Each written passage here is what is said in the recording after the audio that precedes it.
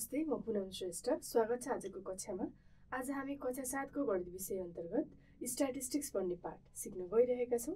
अब कक्षातिर लागौं। आज हामी स्ट्याटिस्टिक्स यानी कि तथ्याङ्क शास्त्रको बारेमा सिक्न गइरहेका छौं र यो पाठ अन्तर्गत आज हामी क्युमुलेटिभ फ्रिक्वेन्सी टेबल यानी कि सञ्चित बारम्बारता तालिका र मल्टिपल बार ग्राफ यानी कि बहुस्तम्भ चित्र सिक्न गइरहेका छौं। ल अब सुरु गरौं क्युमुलेटिभ फ्रिक्वेन्सी टेबलबाट। र यो क्युमुलेटिभ फ्रिक्वेन्सी टेबल यानी कि सञ्चित बारम्बारता तालिकामा हामीले कुनै पनि तथ्याङ्कहरूको सङ्कलन गर्छौं र तथ्याङ्कहरूलाई क्रमबद्ध तरिकामा मिलाएर हामी मिलान चिन्ह प्रयोग गरेर बारम्बारता निकाल्छौं। हामीले यसरी मिलान चिन्हलाई ट्याली मार्क भनेर भन्छौं र यो मिलान चिन्हमा हामीले लाइनहरूको प्रयोग गर्छौं। र त्यसरी नै बारम्बारता भनेको कुनै पनि नम्बर दोहोरी राख्छ भने त्यसलाई हामीले चाहिँ बारम्बार दोहोरिरह्यो भनेर भन्छौं र बारम्बारतालाई हामीले फ्रिक्वेन्सी भनेर भन्छौं र फ्रिक्वेन्सी हामीले एफ बाट जनाउँछौं। हामीले क्युमुलेटिभ फ्रिक्वेन्सी टेबल बनाउनु अघि हामीलाई डेटाहरू चाहिन्छ यानी कि तथ्याङ्कहरूको आवश्यकता पर्छ। तथ्याङ्क बिना हामीले कुनै पनि टेबल बनाउन सक्दैनौं। हामीले तथ्याङ्क दिएको तथ्याङ्कहरूबाट चाहिँ मिलान चिन्ह कोरेर त्यो दिएको तथ्याङ्कहरूमा कतिवटा संख्याहरू दोहोरिएको छ त्यो हामीले बारम्बारता निकाल्छौं र निकालिसकेपछि नै हामी क्युमुलेटिभ फ्रिक्वेन्सी निकाल्न सक्छौं। र यसरी प्राप्त गरी व्यवस्थित गरिएको तथ्याङ्कलाई तथ्याङ्कका गुणहरूको आधारमा छुट्याउँछौं र हामीले यो यसरी तथ्याङ्कहरू सङ्कलन गरिसकेपछि गुणको आधारमा छुट्याउनुलाई नै तथ्याङ्कको तालिकीकरण र प्रस्तुतीकरण भनेर भन्छौं। यसरी गुणको आधारमा छुट्याएपछि यसलाई हामीले के भन्छौं त भन्दा तथ्याङ्कको र प्रस्तुतीकरण। यसरी चाहिँ क्युमुलेटिभ फ्रिक्वेन्सी टेबल बनाउनलाई हामीलाई तथ्याङ्कको सङ्कलन गर्नुपर्छ र तथ्याङ्कहरूको सङ्कलन गरिसकेपछि गुणको आधारमा छुट्याउनु पर्छ। र अब हामीले सञ्चित बारम्बारता तालिका भनेको प्राप्त तथ्याङ्कहरूलाई बारम्बारतामा प्रस्तुत गरिसकेपछि क्रमशः बारम्बारताहरू जोड्दै जाँदा बन्ने बारम्बारहरूको योग वा जोड हो। यसरी चाहिँ हामीले परिभाषा लेख्यौं। अब हामी एउटा क्युमुलेटिभ फ्रिक्वेन्सी टेबल कसरी बनाउने त त्यो हामी सिक्छौं। यो प्रश्न अनुसार तल दिएको गणित विषयको अङ्कको तथ्याङ्कको आधारमा बारम्बारता पत्ता लगाई मिलान चिन्हद्वारा देखाऊ र सञ्चित बारम्बारता तालिका पनि बनाऊ। अब यसमा सञ्चित बारम्बारता तालिका भन्नाले क्युमुलेटिभ फ्रिक्वेन्सी जसलाई हामी सीएफ पनि लेख्न सक्छौं। सीएफ त्यसरी नै मिलान चिन्ह भन्नाले ट्याली मार्क र बारम्बारता भन्नाले फ्रिक्वेन्सी जुन नम्बर जुन अङ्क चाहिँ बारम्बार दोहोरिएको छ। र अब हामी यसमा टेबल बनाउँछौं। अब यसमा frequency table tally mark and cumulative frequency table are Son below भनेर लेख्यौं। अब यहाँ टेबल बनाउँछौं। अब सुरुमा यहाँ टेबल बनाउँदा यो सबै दिएको तथ्याङ्क भनेको अङ्कहरू हो। अङ्क भन्नाले मार्क्स, यहाँ हामीले मार्क्स भनेर लेख्छौं र यसलाई हामीले अङ्क पनि भनेर लेख्न सक्छौं। र यो मार्क्स अङ्कलाई हामीले एक्स ले डिनोट गर्छौं। त्यसरी नै यहाँ अङ्कहरू दिएको तथ्याङ्कहरू वा भनौं अङ्कहरू धेरै पटक दोहोरिएको छ। अब दोहोरिएपछि त्यसलाई हामीले फ्रिक्वेन्सी भनेर भन्छौं। फ्रिक्वेन्सी भन्नाले बारम्बारता र फ्रिक्वेन्सीलाई हामीले एफ ले यसरी डिनोट गर्छौं। त्यसरी नै हामीले यसमा ट्याली मार्क पनि बनाउनु पर्ने छ र हामीले यहाँनिर यसरी ट्याली मार्क भनेर लेख्छौं र ट्याली मार्कलाई हामीले मिलान चिन्ह भनेर भन्छौं। र अब हामीलाई अन्तिममा चाहिएको टेबल भनेको क्युमुलेटिभ फ्रिक्वेन्सी यानी कि सञ्चित बारम्बारता तालिका र क्युमुलेटिभ फ्रिक्वेन्सीलाई हामीले सीएफ पनि भनेर लेख्न सक्छौं। क्युमुलेटिभ फ्रिक्वेन्सी र यो भनेको सञ्चित बारम्बारता। अब हामी यहाँ अङ्कमा सबभन्दा थोरै अङ्क भनेको कति हो त भन्दा यसमा सबैभन्दा थोरै अङ्क भनेको 60 हो। हामी यहाँ 60 भनेर लेख्छौं। त्यसपछि 70, 80 र अन्त्यमा 90। अब यो 60 भनेको कतिचोटि रिपिट भएको छ त हेरौँ त। दोहोरिएको 1 2 3 तीनचोटि दोहोरिएको छ, त्यही भएर हामीले यहाँनिर यसरी 3 भनेर लेख्छौँ। त्यसरी नै 70 कतिचोटि दोहोरिएको छ त 1 2 3 र 4, हामी यसरी नै यहाँ 4 भनेर लेख्छौँ। अब 80 कतिचोटि दोहोरिएको छ 1 2 3 4 5 6 7, 7 चोटि दोहोरिएको छ, त्यही भएर हामीले यहाँ 7 लेख्यौँ। अब अन्त्यमा 90 कतिचोटि दोहोरिएको छ त 1 2, जम्मा 2 चोटि दोहोरिएको छ, त्यही भएर हामीले यहाँ 2 लेख्यौँ।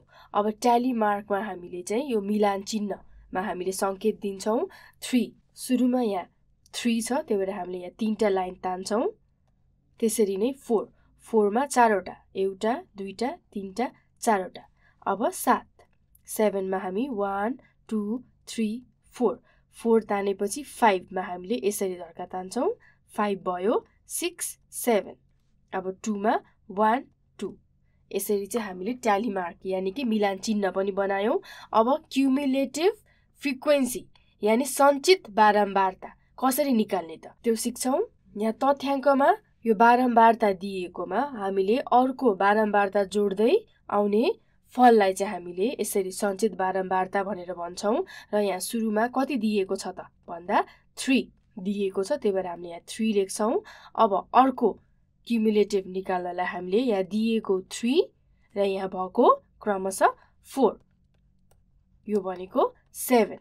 अब फेरि यो 7 छ, यो 7 मा यहाँ कति छ त भन्दा फेरि 7 छ, जोड्दा 7 + 7 14।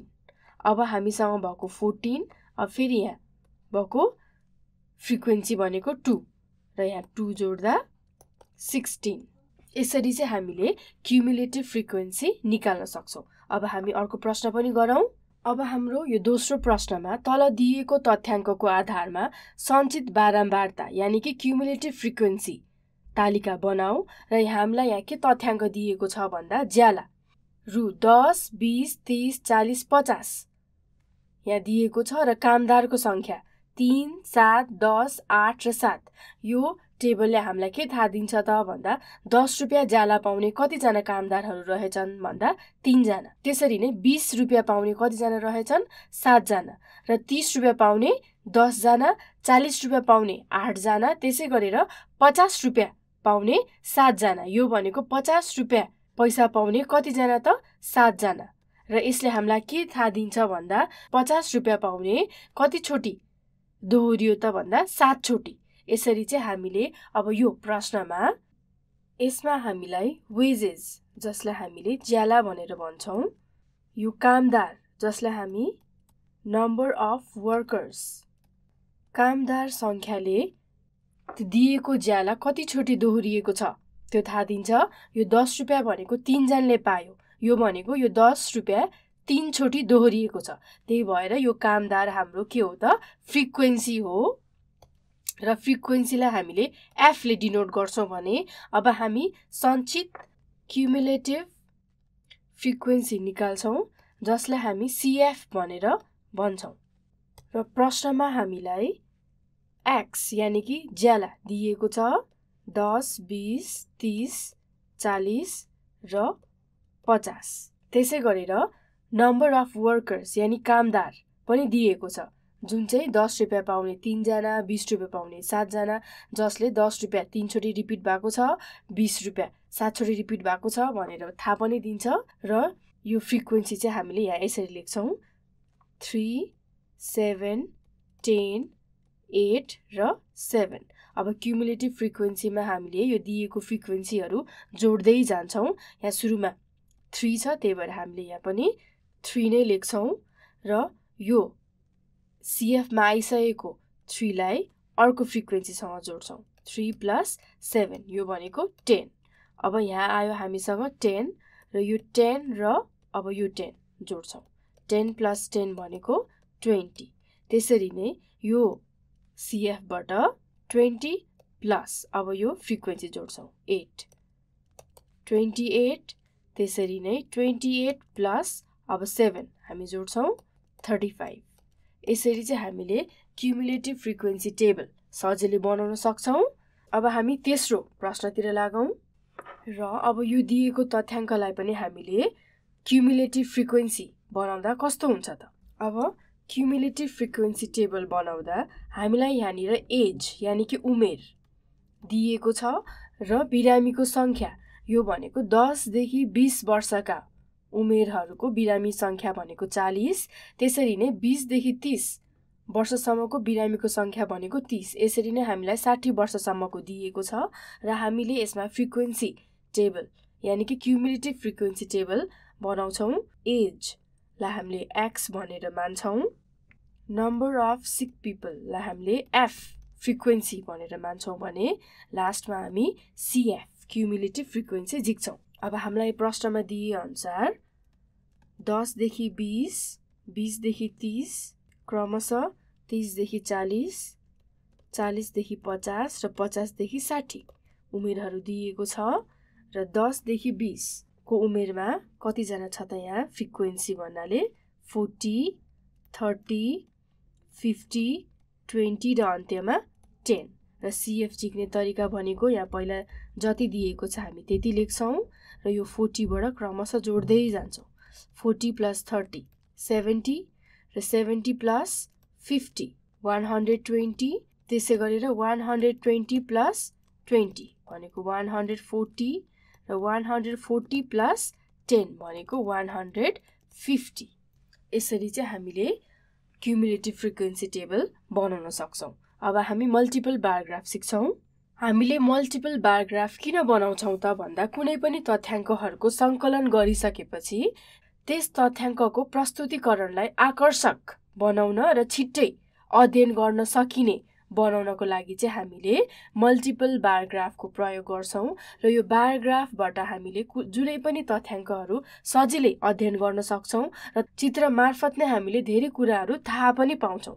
र यो मल्टिपल बार ग्राफ भनेको के हो त भन्दा एक भन्दा बढी आपसमा सम्बन्धित सूचना तथा तथ्याङ्कहरूलाई प्रस्तुत गरिएको चित्रलाई मल्टिपल बार ग्राफ यानि बहुस्तम्भ चित्र भनेर भन्छौँ र यो बहुस्तम्भ चित्र यानि मल्टिपल बार ग्राफ बनाउँदा हामीले एकदम ध्यान दिनुपर्ने कुराहरू भनेको यस्तो नम्बर हामीले नम्बरहरू लेख्छौँ र यो नम्बर लेख्दाखेरि नम्बरहरूको बीचको ग्याप सेम हुनुपर्छ यानि कि तपाईले नम्बर 0 बाट सुरु गरेर एकैचोटी 5 गर्नुभयो अनि 7 गर्नुभयो फेरि एकैचोटी 15 गर्नुभयो यसरी नम्बर बीचको भिन्नता एउटै छैन भने हामीले मल्टिपल बार ग्राफ राम्रो बनाउन सक्दैनौँ। त्यही भएर नम्बर बीचको फरक एउटै हुनुपर्छ जस्तै 0 5 10 15 20 अब यो सबै नम्बरहरू बीचको फरक भनेको 5 छ। त्यसरी नै तपाईहरुले अरु नम्बर पनि लिन सक्नुहुन्छ र साथसाथमा जुन हामीले स्तम्भ बनाउँछौं त्यो स्तम्भको चौडाई पनि एउटै हुनुपर्छ। जस्तो उदाहरणको लागि एउटा स्तम्भ एकदमै ठूलो मोटो छ र अर्को एकदमै पातलो खालको छ भने पनि हामीलाई यो बार ग्राफ राम्रो देखिदैन। त्यही भएर हामीले जुन हामीले स्तम्भ यानी बारहरू बनाउँछौं बारहरूको चौडाई पनि उस्तै हुनुपर्छ र त्यो हामीले नापेर बनाउनु पर्छ। मल्टिपल बार ग्राफ हामीले ग्राफ पेपरमा पनि बनाउन सक्छौं भने हामीले सादा पानामा पनि बनाउन सक्छौं। तर बनाउँदा हामीले के दुईटा कुराको ध्यान दिनुपर्छ त भन्दा एउटा नम्बरहरू बीचको भिन्नता र अर्को भनेको बार यानी स्तम्भको चौडाई। अब चाहिँ हामी एउटा मल्टिपल बार ग्राफ बनाउँछौं। हामीसँग यहाँ एउटा स्कुलको तथ्याङ्क छ र यो स्कुलको तथ्याङ्क अनुसार कतिजना छात्र हिँडेर आउने बसबाट मोटरसाइकल साइकलबाट आउँछन् भने कतिजना छात्रा हिँडेर बस मोटरसाइकल र साइकलबाट आउँछन्। यो तथ्याङ्क दिएको छ र यो तथ्याङ्कको आधारमा हामीले मल्टिपल बार ग्राफ बनाउँछौं। अब यहाँनिर नम्बर हेर्नुस् त सबैभन्दा थोरै भनेको 20 र सबैभन्दा धेरै भनेको 60 र अब हामीले नम्बर लेख्दा सधैँ यसरी 0 बाट लेख्छौं। 0 बाट क्रमशः बढाउँदै जान्छौं। 0 यो लाइन 5 10 15 20 25 क्रमशः हामीले 65 सम्म लेख्यौं। अब हामी मल्टिपल बार ग्राफ बनाउँछौं। अब मैले यहाँ एउटा ग्राफ पेपर लिएको छु र यसमा पहिला म हिँडेर कतिजना जान्छन् त त्यो बार बनाउँछु। हिँडेर छात्र 35 र छात्रा 25। अब 35 यहाँबाट 35 कहाँ छ त भन्दा यहाँ यसरी म लाइन कोर्छु। त्यसरी नै छात्रा 25। अब 25 कहाँ छ त 25 यहाँ छ। यसरी म अर्को लाइन कोर्छु। यो भयो हिँडेर जाने विद्यार्थीको बार ग्राफ। त्यसरी नै अब बसमा कतिजना जान्छन् त बसमा छात्र 50 जना र छात्रा 42 जना। अब 42 हाम्रो यहाँ 42 त छैन। अब 42 कहाँ पर्छ त भन्दा 40 भन्दा माथि र 45 भन्दा तल लगभग यता पर्छ। त्यसरी नै यो भयो बसबाट यात्रा गर्ने विद्यार्थी। अब मोटरसाइकलबाट यात्रा गर्ने छात्र 20। अब यसरी मैले यहाँ लाइन बनाएँ। छात्रा 34। अब 34 हामीसँग छैन। 30 र 35 को यहाँ 30 र 35 को बीचमा पर्छ र हामीले 34 यता पर्छ र यहाँबाट हामी फेरि अब लाइन कोर्छौं। यो भयो मोटरसाइकलबाट यात्रा गर्ने मोटरसाइकल। अब हामी साइकलबाट यात्रा गर्ने कतिजना छन् त त्यो पत्ता लगाउँछौं।